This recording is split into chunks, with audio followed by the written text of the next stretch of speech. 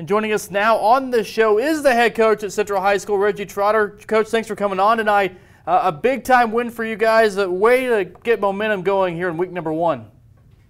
Yeah, it was good. Hopefully you guys can hear me. Can you hear me okay? Yep, we got Perfect. you. Okay, good deal. Sorry. No, it was. It was really good to get out there.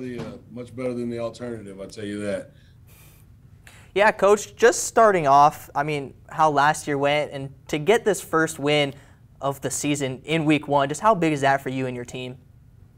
Momentum and confidence is huge, and being able to start off 1-0 this week. And, you prepare so long in the summer. And I talked to our guys, this journey for this week started back in May, at the very last day of May. And we've been working really hard all summer and hopefully, doing the right things. And obviously it came to fruition today.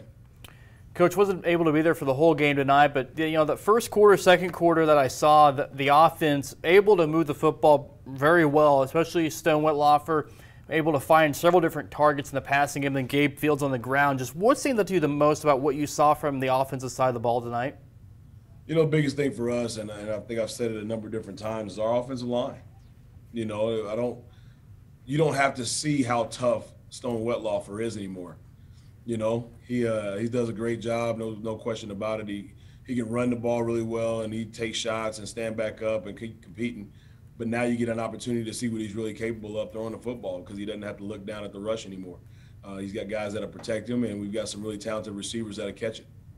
Head Coach Regi Trotter joining us on the show. Coach, thank you for your time, and good luck next week. Crosstown rivalry game with the Benton Cardinals here in town, too. Thanks for having us on. I appreciate it. Thank you, Coach.